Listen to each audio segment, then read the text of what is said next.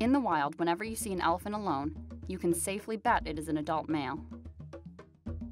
Just as female elephants never like to be alone and choose to spend their entire lives in the company of their mothers, sisters, and daughters, the very opposite is true of adult males. Once they leave their family herd at puberty, they spend the rest of their lives, 30 or more years, wandering the forests and fields alone. And there is something else that is very unusual about elephant males.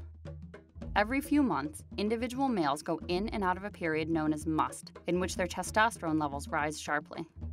They secrete a thick oil from the temporal glands on the side of their heads.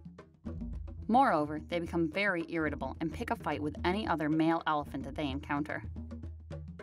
In many ways, it reminds biologists of the seasonal aggressive period that occur in some other species. For example, the males of these North American elk undergo a period called the rut every autumn.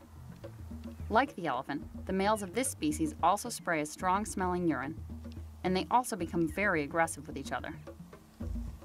We feel that we have a pretty clear understanding of this phenomenon in elk. This is the main way that males compete with each other during the breeding season. But the situation is less clear in elephants. The odd thing is that different male elephants go into must at different times of the year. In other words, male elephants go through their aggressive periods individually, without being synchronized to each other and without being synchronized to any particular season. At this point, it's very difficult for scientists to understand how this periodic aggressive phase is adaptive. Whether a male elephant is in must or not, he spends most of his time on the move looking for females.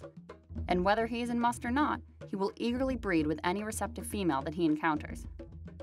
It is most unusual, and at this point it is something that we have to admit that we just don't understand very well about male elephants.